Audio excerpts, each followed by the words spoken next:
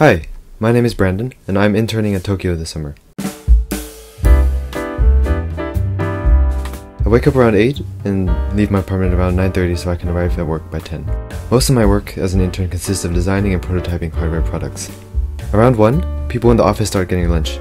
Occasionally we'll go out somewhere as a group, but more often than not, most people will just get something from a nearby kombini and keep working. Work ends around 7 p.m, so I take the train back home. I then try to run about 3 times a week after work, which is nice in Tokyo because there are a lot of parks and rivers and it cools down in the evening.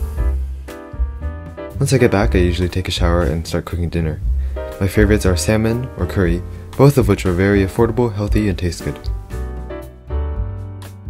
And finally, the remaining hours before I go to sleep can go towards working on hobbies and personal projects, which for me is origami.